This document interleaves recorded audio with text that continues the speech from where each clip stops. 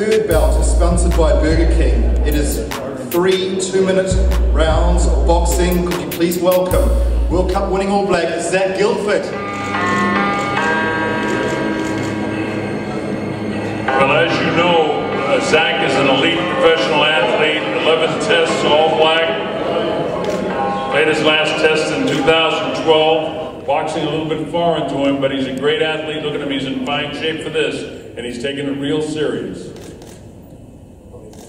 94.8 kilos. 94.8. And his opponent, could you please welcome Art Green.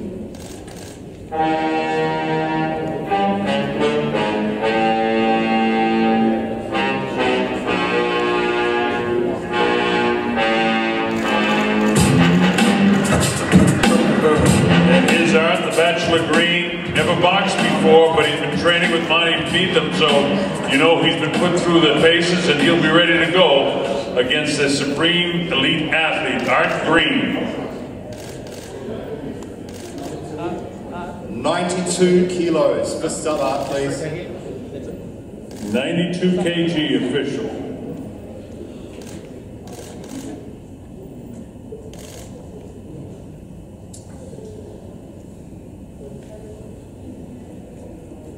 Yeah, you got to keep it off, sorry. All right, Zac Guildford, if you just come forward for a second. I haven't seen you since you went to Sydney with the Waratahs last couple of weeks. I'm guessing you've been training hard in the sun, in the sun, and you are ready for this, and it's you know, redemption. Yeah, I've been training pretty hard over in Sydney, and yeah, as you said, it's a bit of a redemption phase for me. Boxing gave me the opportunity to do that, and you know, the mix between rugby and boxing has been really good, you know, for me. So I'm looking forward to giving a good crack tomorrow. Look, we're in a privileged position that we work with a lot of professional athletes like yourself. When Manu Vatuvei did this a couple of years ago, he then had his best season ever for the Warriors. When Liam Messam did it, he was out of the All Blacks. All of a sudden, he was a starting All Black. The boxing does improve results if you do this. Is that in the back of your mind? Do you feel fitter than you normally have been before boxing, since doing boxing? Yeah, I'm a lot fitter. I mean, going into the pre-season, I hadn't done a lot of running. I was just doing mostly boxing, and found myself at the front of the pack for once instead of dragging behind. So no, it's been pretty rewarding, and you know, I am really enjoying it. So looking forward to tomorrow. 94.8 kilos. How does that compare to your regular playing weight when you were with the All Blacks? I was about 96, 97, got up to 102 when I was in France eating croissants, so no, back down to a good weight that I'm happy with. Okay, I'm going to bring Art in shortly, but first of all I'll bring Mark Stafford from the TAB back up. Now this has been a fascinating war at the TAB regarding the odds. Could you explain how you started off and where you're at? Yeah, you mentioned the last fight was going to be the following night. Punters are saying this one. Opening price, here's the thing, Zac was $1.15, Art was $5. This has been the biggest move in Fight for Life markets that we've seen. Art is now halved in price to $2.40. He's our biggest liability on the night.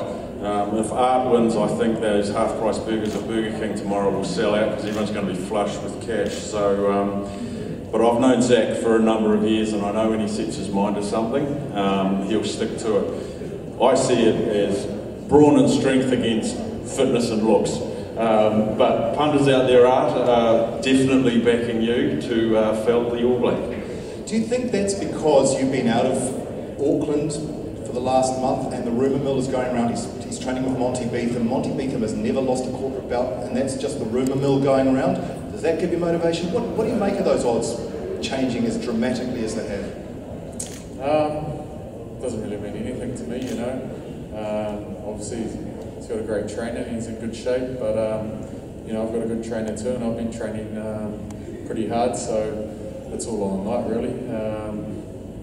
Have to hopefully put it together and put on a good show. How does this compare to, say, playing World Cup rugby 24 hours, 36 hours out?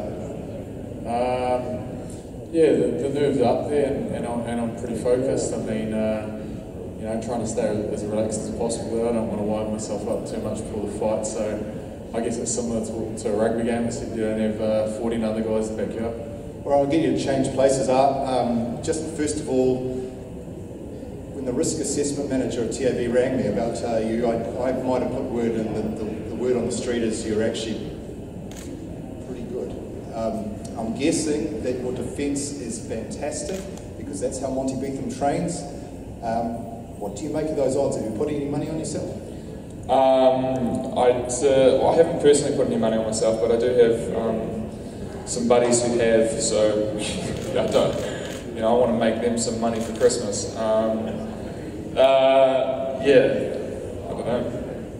The odds are, though, that the rumour mill's going around that you're ready to go. Would you take a piece of that action, or would you take was $1.50 for Zac a little bit better? Would you put more money on that? No, to be honest, I would back myself. I think my training has been coming along really well. I sort of feel I'm in quite a good position, and yeah. Again, you guys have become mates through doing the publicity and everything. Tomorrow night, the Moneymaker is at risk. I've seen you before with actually a busted up nose, a bit of a black eye. You enjoy getting hit in the face? I would say I enjoy getting hit in the face. It's definitely a really quick way to learn. So, yeah, I think I've learned pretty quickly to try and keep my hands up by my face. All right, guys, let's do that. Stare down for me. If you stand there, please.